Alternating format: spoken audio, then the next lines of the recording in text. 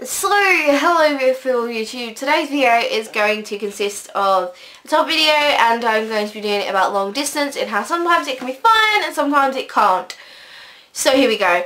So when I think about long distance, I firstly think about online relationships more than anything else, unless you've met them in person, but normally I think of online first. So yeah,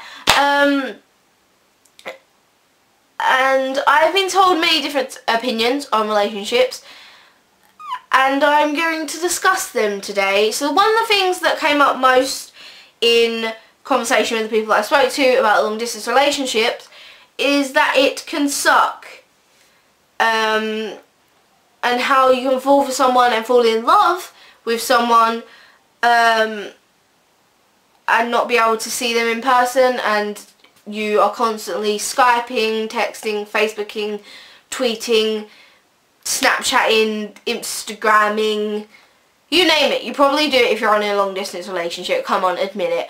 But it's really hard when you never get to see them in actual person, and yeah, it does suck. However,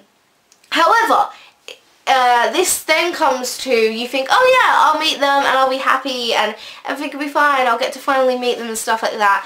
And yes, that can happen sometimes, but sometimes it can suck at the end of it, because even though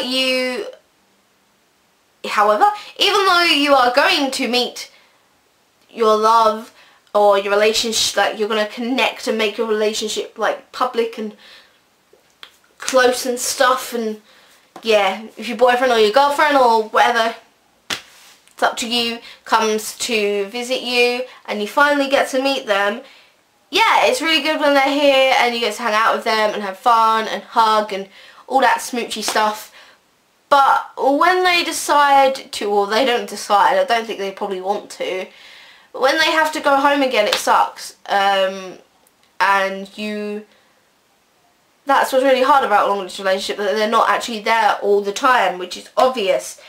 But all I'm going to say is that if you can make it work and you and your boyfriend or you and your girlfriend are happy and you can make it work and it's fine, and yeah, you don't see each other all the time, but you can text and stuff, and they can come down like once a month or something like that, or once every 2 months or whatever.